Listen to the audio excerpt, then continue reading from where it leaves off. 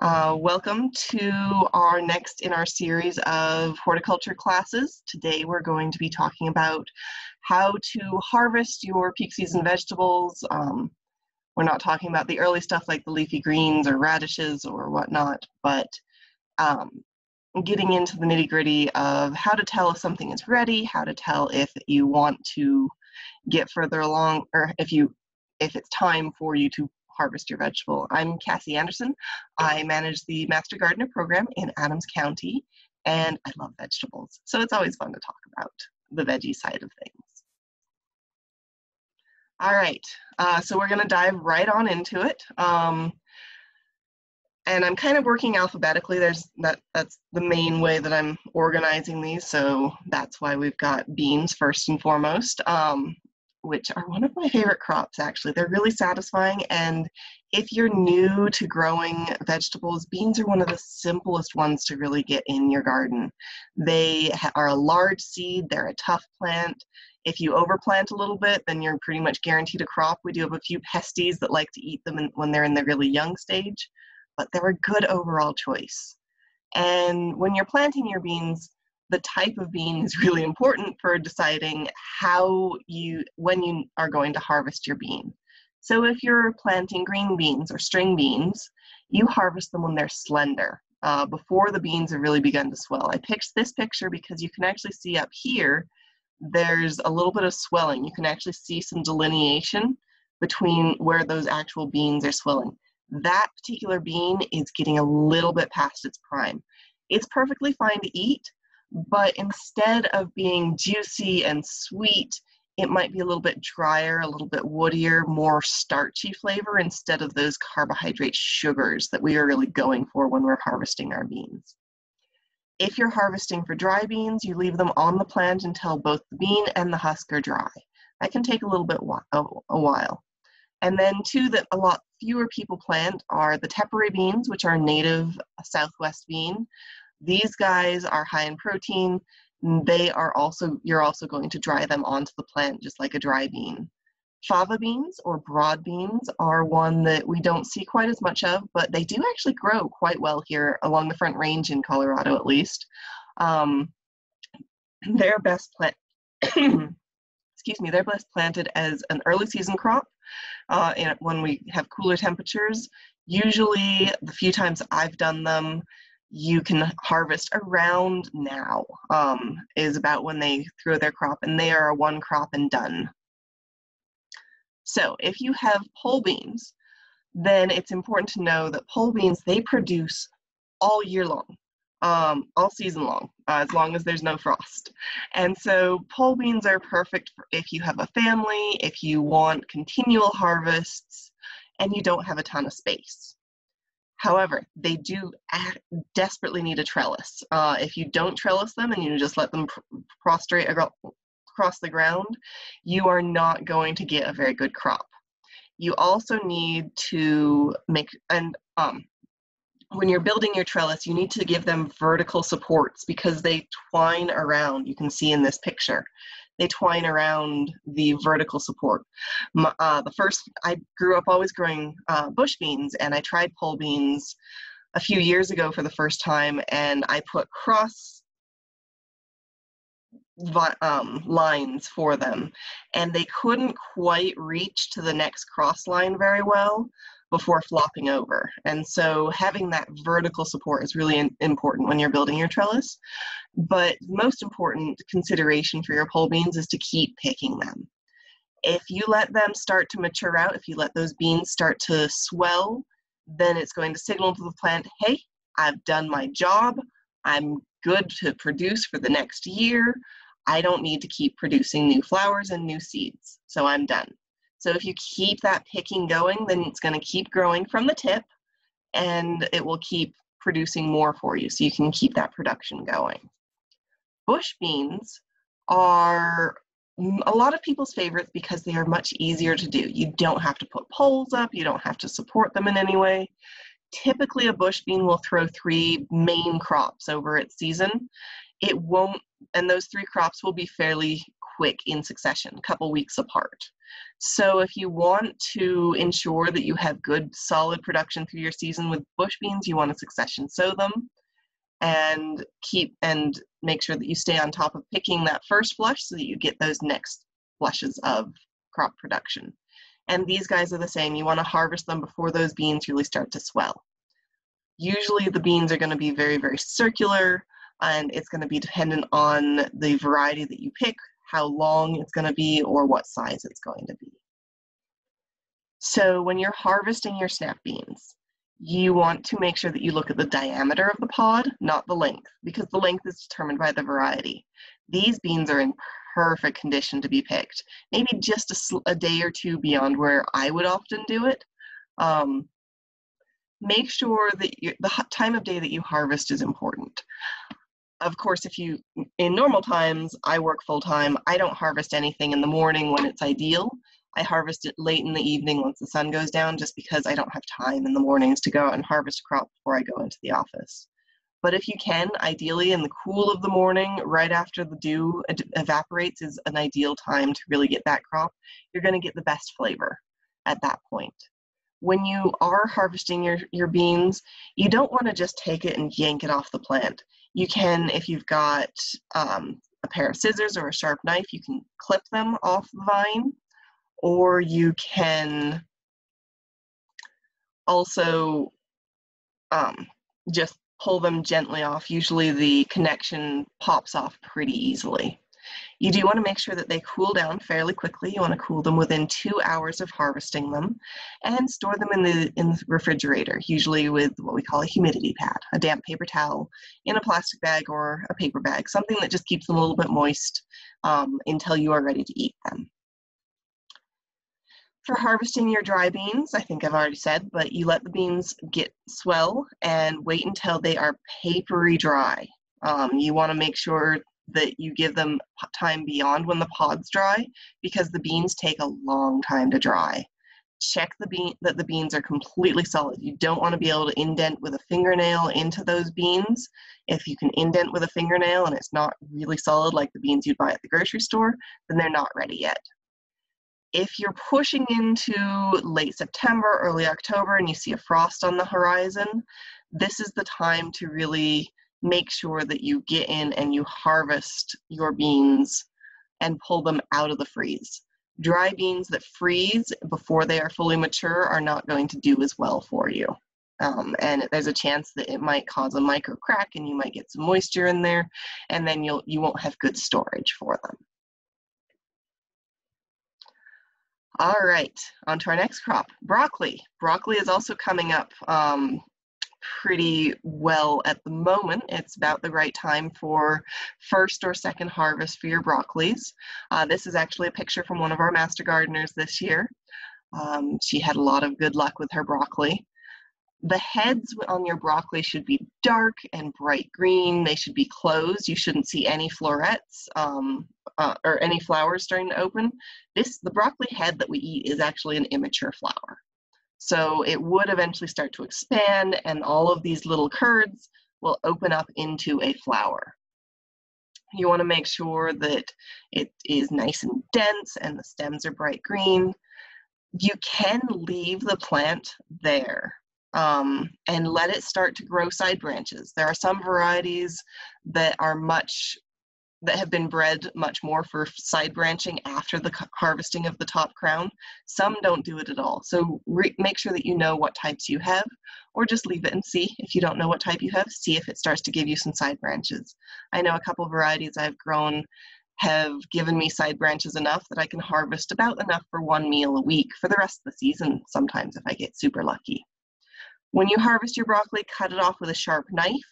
Nice smooth cut, and cool it as quickly as you can. Store it cool, store it in your refrigerator. Brussels sprouts. If you can fight the aphids off, these are wonderful to have from your garden. The sprouts grow along this stalk. You usually want to harvest them when the sprouts themselves are about 1 to 2 inches in diameter. And the sprouts don't mature all at the same time. You can see here, there's nice big ones down here and little itty bitty ones up here. You want to harvest this section first. Next week you might do this section. Next week you might do that section. and you don't want to harvest the whole stalk and bring it in necessarily. I know at Thanksgiving you see these, especially at like some of the smaller grocery stores, they'll just have whole stalks, and it's super fun to buy the whole stalk, but you're not getting the very best product. The ones at the bottom, the larger ones, might be a little bit overdone. The ones at the top might be a little bit under ready. And of course, as you're harvesting this, you'll see this on every slide, cool your harvest as quickly as you can. All right, moving on into our onions.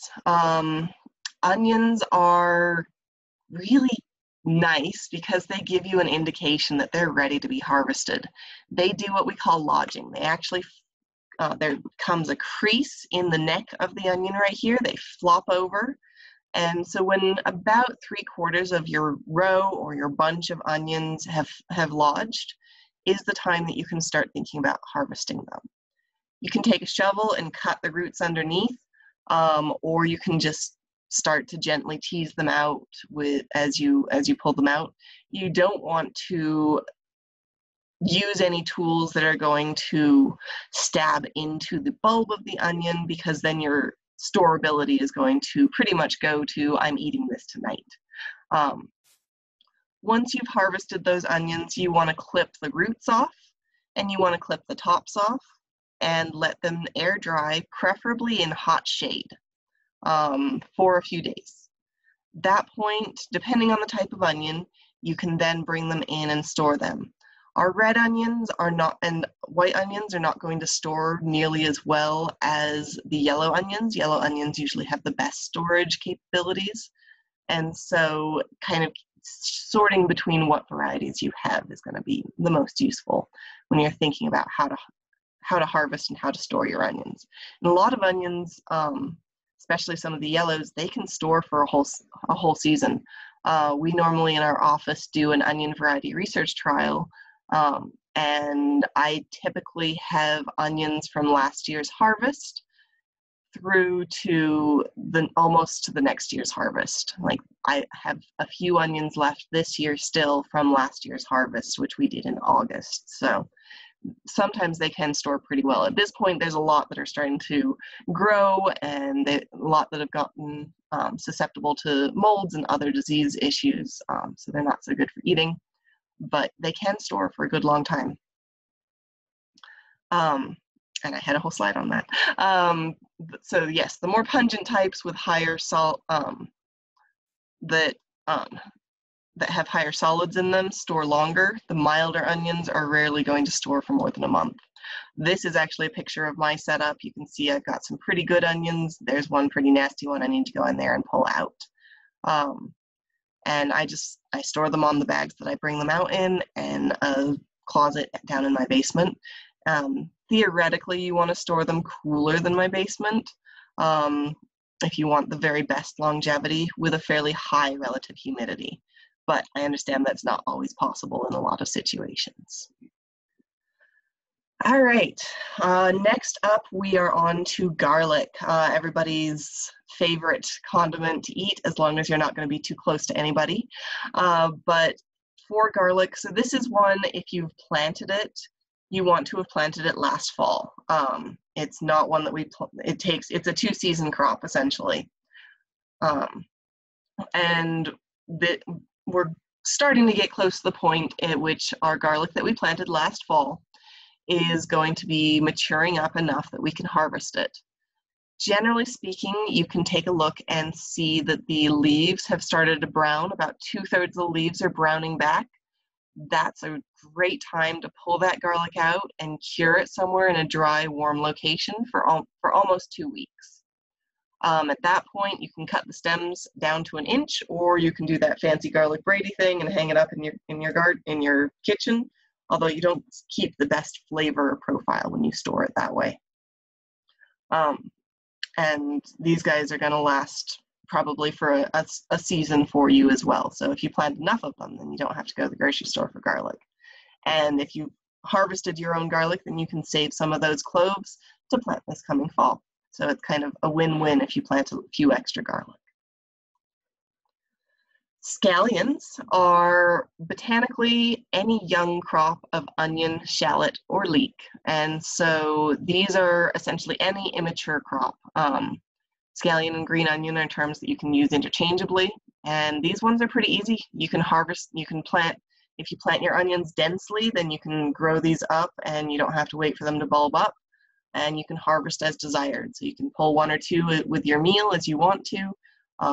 And just be aware that if you leave them for a long time, then they will turn into an onion or a shallot or a leek potentially. So you want to make sure that you, if you're planning to harvest them as scallions, that you do so at that appropriate size.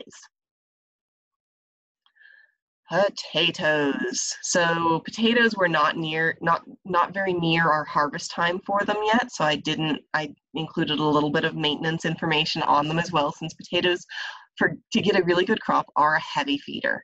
Usually you would apply about 1/3 of your total nitrogen when you plant them, and then 3 more applications 2 weeks apart over the remaining few 6 or so weeks. So if you haven't been out and fertilized your tomatoes or your potatoes recently, it might be a good idea to do so, just to make sure that they're getting enough nitrogen to give you good sizable tubers. How do I tell if my potato, I'm so bad at tomato and potato. How do I tell if they are actually growing for me? You can stick your finger in. You've all got perfect garden soil, I'm sure. Stick your fingers in and actually tickle them. You can feel around for those swellings.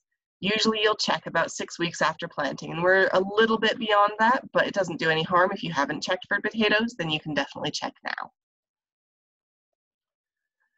Once you are ready, probably in another month or so, to think about harvesting your potatoes, you want to stop your irrigation 2 to 3 weeks before you're planning to harvest them. This stimulates the plant to stop producing new tubers and to kind of put all of its storage energies into those tubers, which is what we want to eat. Remove the vines completely before you start to dig. And I really like to use a garden fork when I harvest my potatoes. I find I lose fewer potatoes due to stabbing, but I know I have a couple colleagues who swear for the exact same sort of reason that they'd rather slice a potato in half than have a hole poked straight through it. So it's really up to your preference, but I find the garden fork works really well for me. Once you have harvested your potatoes, you can keep them up to 10 months under ideal conditions, which is usually 39 to 45 degrees with a really high humidity. So if you can, I mean, this is the time when we all wish that we could go back to the olden days of root cellars, because potatoes do so well in a root cellar where that humidity can be really high and there's really low temperatures. But the most important thing when you're storing your potatoes is to make sure that you keep them out of the sunlight. Potatoes name has just flown out of my head, but when exposed to sun, they turn green, and that green compound, it's not going to kill you, but it's going to give you a heck of a stomach ache. And so it's one to avoid. If you don't have it in the light, then you don't have the problem. If you go to grocery stores at night, you'll usually see the potato section is covered with dark cloths, and that's the reason why. They want to prevent that greening that can happen. All right, our root crops. So carrots and parsnips, beets and turnips, a lot of those are coming up mature. I know I have to go out and harvest my beets this year in the next week or so. You can always pull a test carrot or a test beet to see, you don't even have to pull it all the way. You can just kind of pull on that top a little bit and just see what the size and shape of your root is. Sometimes if you've got carrots, the soil might be around them a little bit more than you can really see well. So if you just kind of pull it, kind of crack it to the side, you can see how they're sizing up. If they're not sized up yet, leave them be. Give them another feed, maybe if you haven't fed recently. Make sure they're getting enough water, and wait for another week or two. But let's say they are ready. Let's say they look like these pictures. That's when you can use something like a garden fork to loosen the soil so that you can pop them out of the soil much more easily. Once you've pulled them out, I like to use like a dry brush and kind of brush a lot of the soil off of them, and then clip those tops off of them as soon as possible. The tops will continue to transpire, they will continue to metabolize, and they will pull all of those sugars that you really want from those roots out. So the flavor will diminish the longer you keep those tops off. And then store them as cool as you can. In your fridge is a great place. Carrots will store for a long time in your fridge. If you do want to, you can also store them if it's a later crop. You can store them in ground. And as long as you mulch the ground in really well, so you can put straw or hay, or if you've got disease-free leaves from your trees, you can put as a layer over the top, and then you can pull from it into the winter. You don't want to let them freeze, though. If you let them freeze, then they're going to get mushy and gross. That's the reason for that thick layer of mulch, because it'll act as an insulating blanket. It will keep it from getting frozen to the point where they lose all cell structure and just get mushy and meh. Parsnips, you're going to treat pretty much the same as carrots, but they have a much longer season. You're not going to be able to succession sow parsnips. You are going to start them early in the year and harvest them usually around the first frost. And they are a really good one to keep in the soil into the winter, because they tolerate cold temperatures really well, and they actually get sweeter with frost. So they're a good one to kind of hang on to and have some patience, and then you can make some gorgeous parsnip soup or something in the winter. All right, our root crops of beets. Beets usually, and this depends on the size, there are some different shapes and colors and added growth patterns for beets. But most beets, the typical beets, you're going to harvest when they're about 1.5 inches to 2 inches in size. And that's going to be a very similar process to carrots. You'll loosen the soil with a fork or with a shovel and pull them out and clip the tops off before you refrigerate them. You can, if there's a lot of different really tasty ways to prepare beets. You can roast them in the oven, you can do them in an Instant Pot, you can do them, pickle them into a vinegar. But these are ones that are not good candidates for overwintering in the ground. They have a shorter root system. They're not as insulated by the soil against freeze, so they are a good one to pull out before we have a freeze. All right, and then our final root crop are turnips.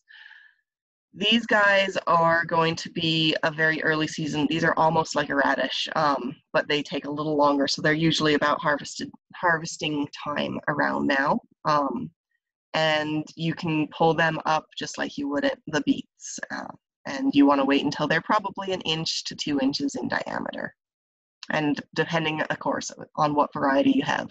The Japanese white is going to be a very nice, very small turnip with a fairly mild flavor, and they're kind of nice in sautés or just eaten fresh on a salad. All right, we're getting into the solanaceous, the ones that everybody's actually here waiting for, I'm sure. Eggplant, you want to harvest before those seeds mature, which obviously you can't tell before you cut the plant open, but you want to make sure that that pod is nice and firm and it's shiny, and you can tell if it's firm and shiny even if you've got the white varieties or the little lantern purple varieties. You can also indent with your fingernail and see if an indentation stays around. If this calyx, the green part, starts to brown, then you've probably left it a little bit too long. So you want to make sure that you're harvesting while this is still nice and fresh, bright and green. And you do want to use some kind of sharp implement, whether it's scissors or a knife, to actually clip the fruit off of the plant. You don't want to pull it off, because then you run the risk of tearing the whole plant, and that can be problematic for the health of the plant and for it giving you more fruit in the future. Peppers are going to be very, very similar to eggplant, you're going to want to clip them from the plant. You don't want to pull them off. I will admit one that I am not as good at on this is the shishito peppers. It's one of my favorite peppers because they're very prolific. 1 or 2 plants will give you enough crops for multiple meals each month. And I do have a bad habit of going and just popping them off manually. But do as I say, not as I do, and make sure that you clip them off carefully, pull them out of the sun as soon as possible. They are very susceptible to sun scald as soon as they've been harvested, and store them in cool, fairly high humidity area. Your fridge is perfect for a pepper. All right, and then of course everybody's favorite, tomatoes. So when you're harvesting tomatoes, you can harvest a tomato as long as it is not dark green. Dark green tomatoes are considered immature and they will not ripen even if you harvest them. The other term is breakers. This is when you see just a little bit, this is already at the pink stage, but this one back here is kind of at the breakers stage where it's got that first little blush of color. It's not dark green and it's maybe just softening just a smidge. These will start to ripen on your counter fairly well if you're pushing up against frost, which when you've got these big brandywine and beefsteak style tomatoes, fairly often with our season we're pushing against that first frost. So it's important to understand. If you come up against that first frost and you've still got a lot of green tomatoes, then you can look for those different stages of ripening. So this guy right here is probably not going to ripen on its own. That would be a good one to harvest green and cook as a green tomato. You can pick the pink ones and ripen them on your countertop. It's best if none of us ever leave a tomato on the vine, I'm sure, but generally speaking, you want to make sure that you're actually harvesting all of your tomatoes so that you don't have other pests and nasties coming in. When you're planning to harvest, you want to make sure that you clip these guys again. A lot of the heirlooms have these knuckles on their stem that will tear and sometimes tear all the way back to the main stem of the plant, and that can be problematic for the health of the plant in terms of producing more for you overall. If you've got the softer tomatoes that turn mushy when they're fully ripe, those that are black, beefsteaks or ox hearts, you should harvest these just past that pink stage when they're about 90% colored up, and that's going to just give you a lot better quality control. You'll still have all the flavor if you let them vine ripen for that long. All right. So that was tomatoes. I suppose the one thing I didn't talk about with tomatoes was if you've got little cherry tomatoes, those guys you usually don't need to clip. Usually when they're ripe, they will pop right off their calyx and you can just eat them right there in the garden. Our next one, I'm sure a lot of people who have a vegetable garden are running across these right now, your summer squash. Summer squash are so variable in how you can harvest them. I really love this picture here because it shows you numerous different stages. So you can harvest a summer squash at any size. You can harvest it at the flower stage. Let me tell you, squash blossoms in scrambled eggs is an amazing breakfast. But you can harvest them when they're really, really little, just 2 or 3 inches long, and you can pickle them just like you would your cucumbers. You can wait for them to be typical zucchini size, that kind of 6 to 10 inches, before those seeds have started to swell for your standard uses in stir fries or bubble and squeak or whatever, shredding up for zucchini bread, that kind of thing, whatever you like to use your zucchini for. If you let them get to this marrow stage, once they're really large, they have mature seeds, their skin is really tough, then you can still eat these guys, but you want to clip them off. You want to cut it in half, scoop out those seeds and discard the seeds, whether you roast the seeds or give them to chickens or compost them. And then you can stuff that hollow with your stuffing of choice and bake it. This is actually the preparation they do in parts of Europe. they don't eat them as often as small zucchini. So all hope is not lost if they get to this stage, although I will confess I throw the marrow-sized zucchini out to my chickens fairly often, and they have a blast pecking them apart. All right, we've got a few more slides, but I'm just about right in time. All right, our winter squash. So winter squash, you're usually going to want to kind of look at where we're at in the season, and you're going to want to make sure if we're coming into mid-September or so that you start cutting back water so the plant doesn't grow a whole bunch of new baby squash. Since squash grow from the tip, they will continually put out new flowers and new fruit along the tip. And so you want to slow it down by preventing that, and reducing your water will help signal the plant, hey, it's time to start ripening up the fruit that you've got. If you do see new blossoms, you can pluck them right off and allow the plant to put its energies into its existing fruit. Once the winter squash is ready to harden, usually it will color up. If it's something like this is a butternut squash. And so you'll see that nice coloring happening, and you won't be able to dent the skin with your fingernail. So and usually the actual stem will start to brown just a little bit. That's a perfect time to harvest them out. You can cure them in a warm, dry location for a few days before storing them somewhere that's cool and fairly dry. All right, so melons. Melons are going to be a little bit trickier. Usually, 1 month after the plant flowers, melons begin to ripen, sometimes around somewhere between 30 and 40 days. They should be fairly full-bodied and heavy for their size. So if you heft it in the garden, then it should feel kind of heavy, very water-dense. Muskmelons in particular can be fairly easy to identify when they're ripe because they slip from the stems. And I've got a picture of that on the next slide. Watermelon, the belly is going to turn a cream or yellow color, and the tendrils that you can see in this picture right here start to wither up. They start to dry up, and that's going to indicate that that's dry. It'd be nice if they left those tendrils on when you're shopping for one at the grocery store, so we don't all have to do that awkward knocking, listening, and weighing thing.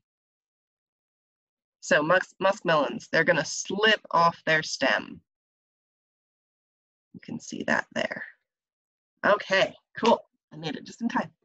All right, so if you do have other questions, I'm happy to switch over now and we can start answering questions. Looks like we have a couple questions. Yes, we are recording this. It's going to be on our YouTube page, which I think I saw Eric put in our chat. Do you need to cure potatoes? No, the more important thing for storing your potatoes is that you make sure that they stay very dry. You don't want moisture introduced into your potatoes. Cucumbers, yes, you want to harvest or refrigerate your cucumbers after you harvest them. It's going to give you the longest life in the refrigerator. Do you have cabbage suggestions? I'm new to growing them this year. Not a lot of people grow cabbage. Usually for cabbage, I'm guessing you're asking about how to harvest them. You usually want to harvest them while that central head is pretty distinct and pretty compact. And you would want to actually cut with a knife the under part of the cabbage. And cabbage is once you cut the plant, you're taking the whole thing out. Let's see. Would you follow the same instructions for rutabaga as turnips? Yes, I would. I think rutabaga is it's actually not one I've ever really grown. But yes, as far as I know, it's a root crop. It's probably going to be fairly similar to the turnips or to beets. Not one that you would want to leave in the soil over winter. Peas I didn't put in because I figured most people were probably pretty much done with their peas. But it depends what type you have. If you're doing like the English shilling peas and you want to harvest them when the pods are swollen. If you're doing something like a sweet pea, then you harvest them when those pods are still very flat. Plants in July for a fall harvest. For a fall harvest, you're going to be looking at everything that you planted planted for in your spring crop. So you can do your lettuces, your radishes. You can try another crop of peas, beets, kale. We are actually, for Grow and Give, we're going to be doing a whole week on the week of the 20th on what you should plant, how you should plant, prepping for a fall harvest. Oh, that's a very good question. For multicolored peppers, when should they be harvested color-wise? Does that slow production of the plant the longer the pepper is on the plant? Yes, if you are leaving it on to fully color up, then it's not going to be pushing quite as many new flowers, but generally speaking, it depends how you're choosing to harvest them. So like a jalapeno or an blanking on the other one, serrano peppers, we actually harvest those while they're still green, but if we left them on the plant, they would mature out to a reddish color. And so it depends what your goals are. If you're growing a colorful bell pepper and you want it to be colorful, then that one plant is probably only going to push a few fruits for you. Can you freeze summer squash to save for later? Do you blanch them first? Yes, you definitely can. I don't know about blanching it first. I do think that there's a really good app through CSU for the family consumer science side of things that can give you more information about preserving your summer squash. Oh, that's a great question. Does the quality of arugula change when the plant flowers? Yes.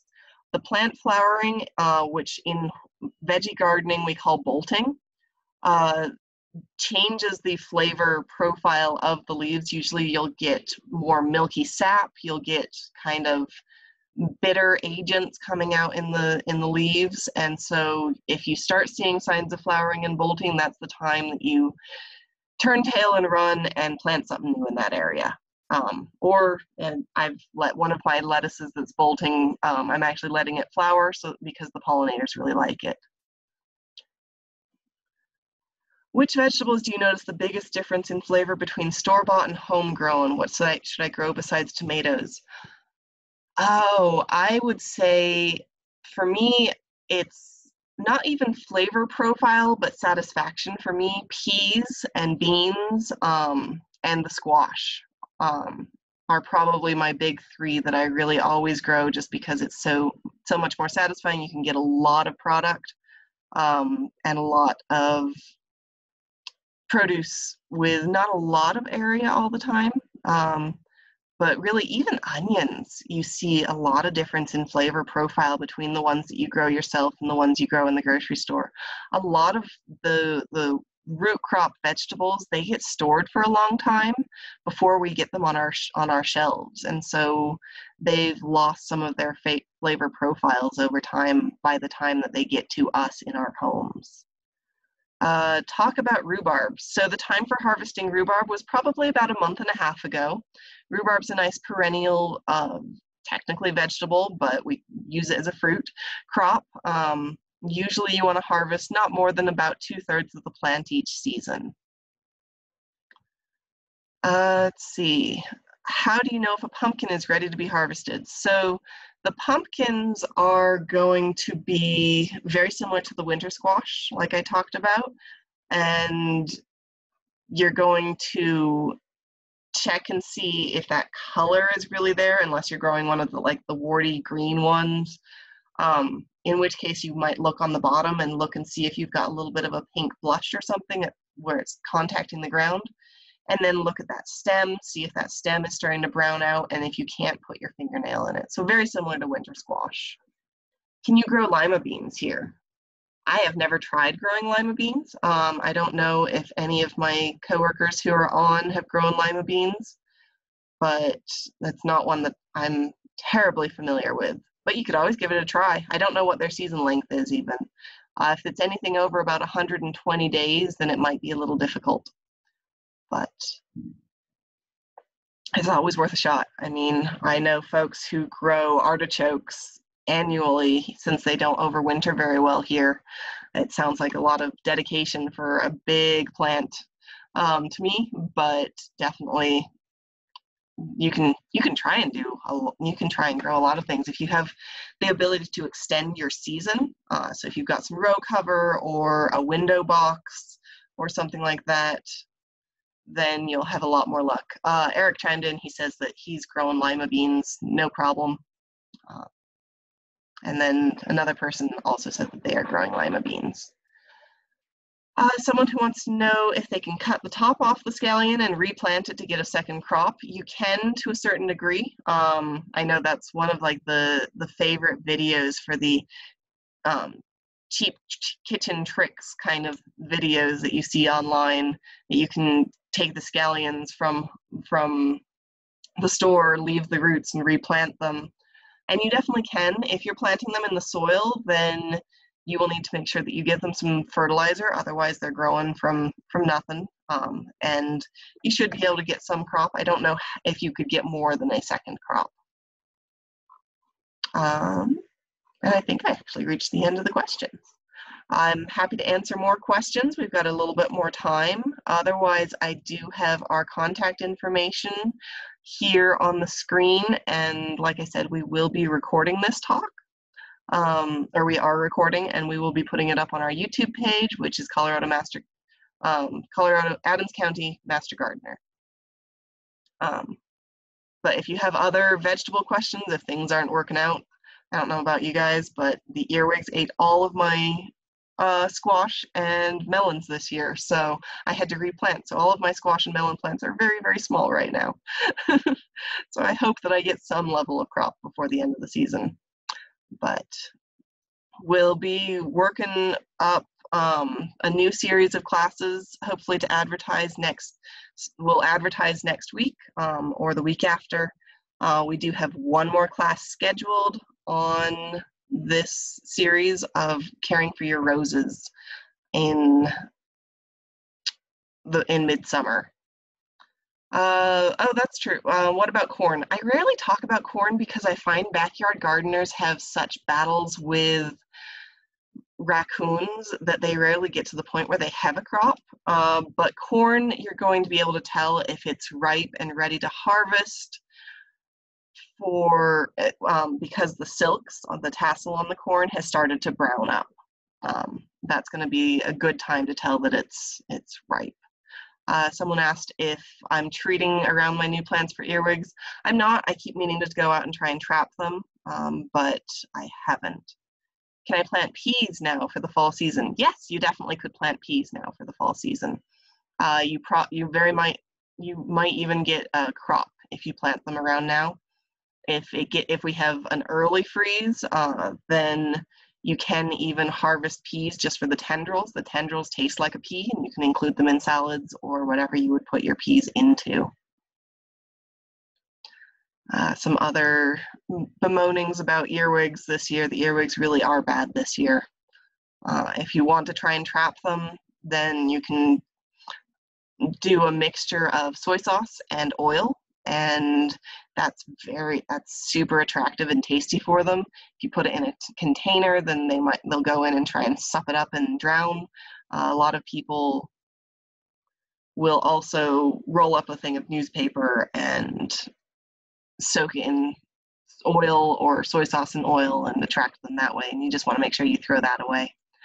When my tomatoes get a black spot on them, what does that mean? If it's on the flower end of the tomato, it doesn't matter what kind of oil.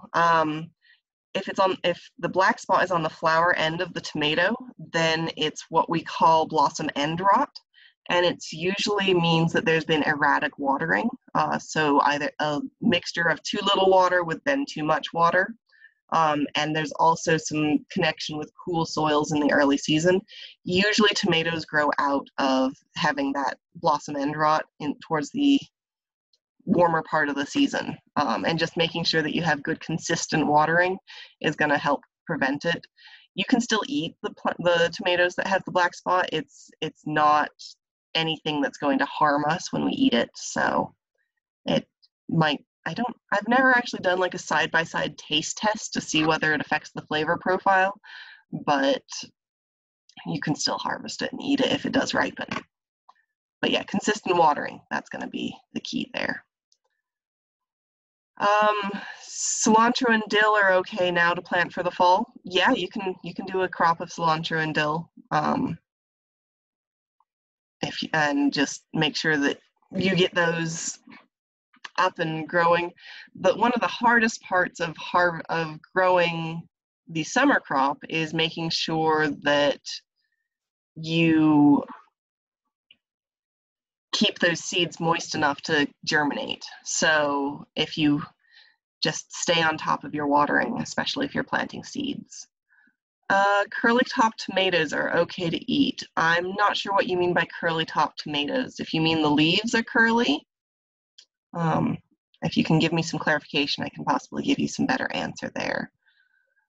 Oh goodness, I'm having Japanese beetles on my green beans. They do love beans. Japanese beetle is going to be a growing problem for the entirety of Colorado eventually, but especially here along the Front Range. And really one of the more effective things in the small scale is hand picking. If you get a container of soapy water, you can knock them into it. Their stress response, their response to being attacked is to fall. So if you come at them from above with a container underneath them, they'll fall right into that soapy water. There are also a lot of pesticide options for Japanese beetle, and that's a longer conversation than I think we probably have time to get into right now. If you want to shoot me an email, we can get into some more detail, or we do have a really good fact sheet on Japanese beetle. The leaves are curled, but I have some small tomatoes that are on the plant. So yeah, the leaves, it depends what's causing the curl on the leaf. If it's an environmental cause, fairly often heat and a little bit of drought stress will cause the leaves to curl up, and that will be just fine. If the leaves are curled because of some kind of herbicide issue, then you might want to consider what that herbicide might be. There are some herbicides, if you're using a straw mulch, there are herbicides that are in the straw mulch that are problematic for the health of the plant overall. We have CSU Extension that we had a request for an herb class for planting. We have had a couple other folks who've given some herb classes. We have one on our YouTube page as well that I gave earlier in the season. Dill is usually the thing I hear about dill is that it takes over a garden. So I'm not quite sure what your troubles are, but I would be happy to have a longer conversation with you over email to see what you're doing. And then there's also a question on growing cilantro, that the woody stem takes over quickly.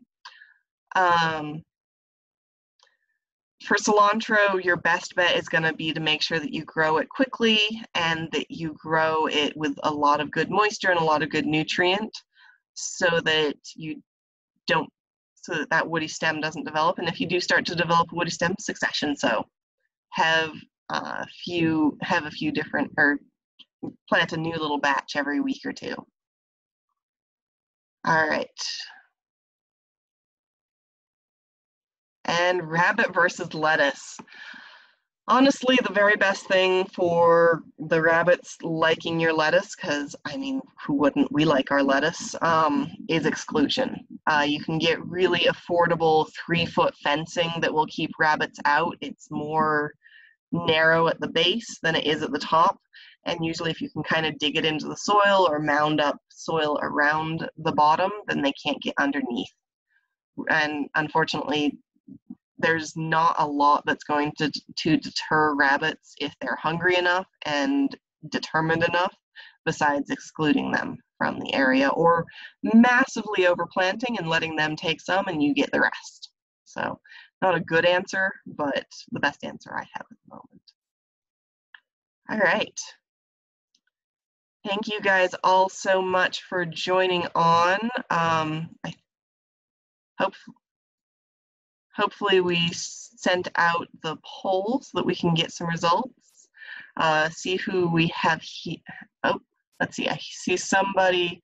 I grew salad greens in window boxes on my fence. That's an interesting way to do it. Yeah, just get them out of the way. I like it very much. Yeah, think creatively too. That's an answer I didn't give. Come up with different places to plant things and grow things that they can't reach, for sure. All right, thank you so much. If you have thoughts on other classes you'd like to see, you can definitely let us know. We're, like I said, we are planning our next series, and otherwise, we will see hopefully many of you next week for roses, and have a wonderful day and happy gardening, everybody.